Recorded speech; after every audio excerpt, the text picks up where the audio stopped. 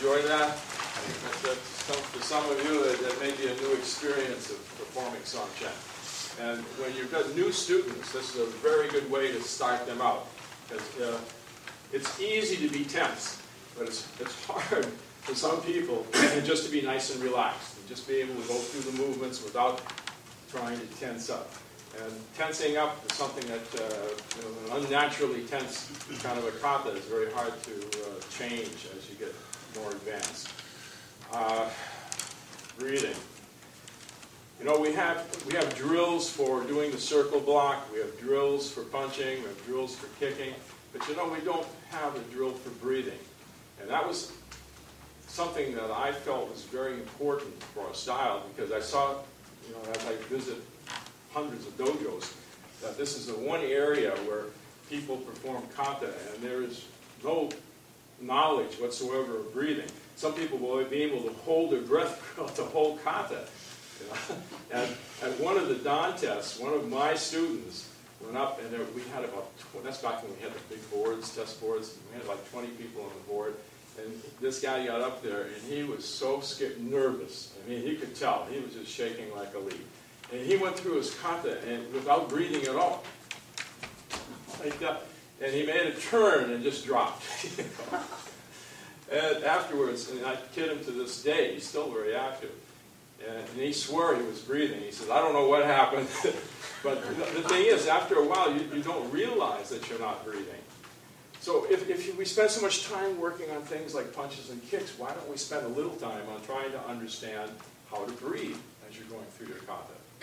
And I came up with a way that I've been doing for many, many years, and it works for my students, and it's something, again, not something that I'm saying you have to do, you know, but you've got to have some way of addressing that. When you become tense, and students will do that, normally they don't have a method of breathing. They just hold their breath, and then every once in a while will gasp for air. Obviously, there's something wrong with that scenario. So what I do is break it down into 3 parts. So from here, I bring my arm back and just see. And this was Uechi's attempt. He made a noise, but his breathing was so soft, we didn't understand it. So we just thought they were making a noise. But in fact, there was an exhalation of sorts. All right? But we don't link it to the movement.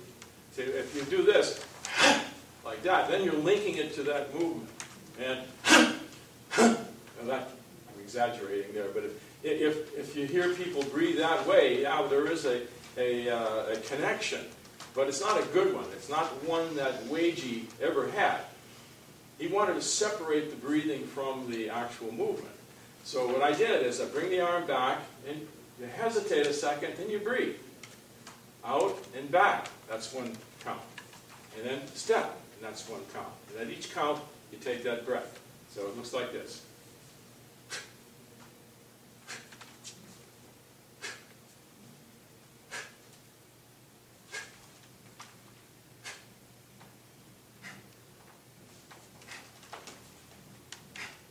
All right, you notice it follows the movement.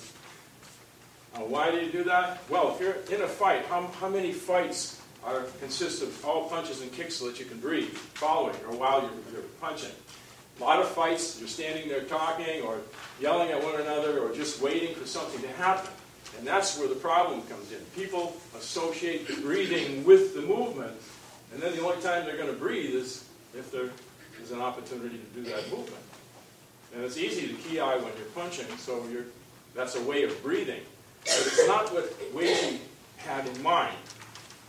The breathing is separate. So if you're standing there, you're still breathing. And it's like you set up a tempo. And you can breathe through your nose or mouth breathe. So now if you're just standing there and you're arguing or whatever, you're still breathing. All right? When you get under stress, all of a sudden that breathing kicks in. First thing that happens when you're under stress should be shoulders down, and then start that breathing. Instead of just standing there being tense. Does that make any sense? All right. So just standing there, make the sound. Put your hand below the navel, and either through your nose or through your mouth.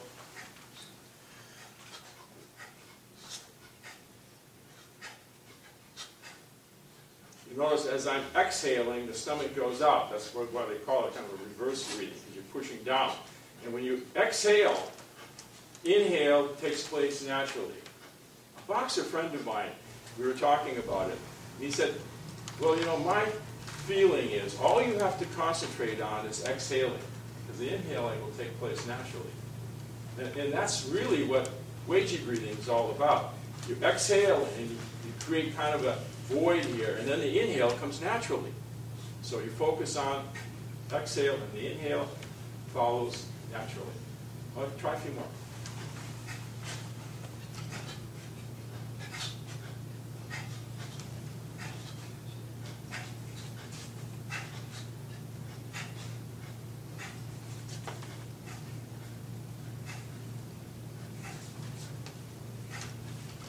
Okay, now let's try it with, let's just call it soft sanchen.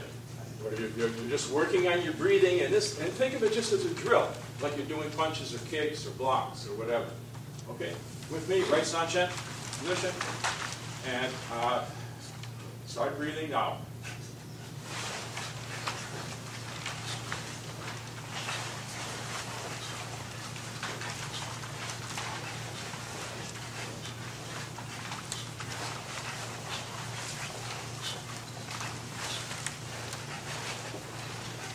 Turn, and keep that tempo going.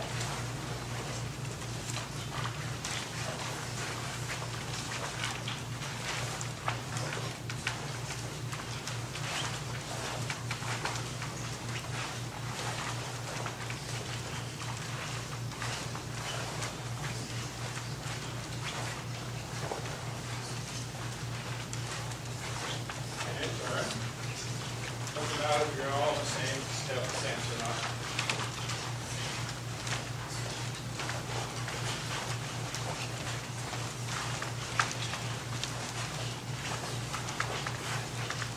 Okay, relax. Again, we're not doing kata, we're doing exercise. They're drills. This is a drill. And again, a lot of people think that when I run a seminar or something, and I'm telling you how you have to do it. That's not the case at all. I'm still a student, and I'm still learning. And that's why I love the art so much, because over the last, God, how many years has it been? But I've changed a lot of times. But you notice the Uechi is still the same. The core principles of the style remains the same. But the way I do it, the way I understand it, has changed a great deal. Just to get a little bit off track. A lot of people, when they discover something, they'll make the change in the kata. And over a period of time, the kata changes a great deal. And that's a little bit of a danger, where the kata style loses resemblance to the Uechi system. And there are people, good friends of mine who, oh wow, I'm doing this and that. All these things here. Now my kata is really practical for me. And of course, when you're a 5th, 6th, 7th dan, that's true. I mean, you sort of personalize the kata for you. But if you're a teacher, you have to be careful that you don't, every time you discover something, that you introduce it in your class. One of my early students, a fellow by the name of John Patelli, he was an MIT professor at like 16, and he was a real genius kind of guy. And he loved the art. And he listened to me talk about how everything comes from Sanchen. So his goal in life was to change movements in Sanchen as he discovered them. Pretty soon, Sanchen looked like Seisan. Right? So the point being that you always want to keep your Sanchen looking like Sanchen.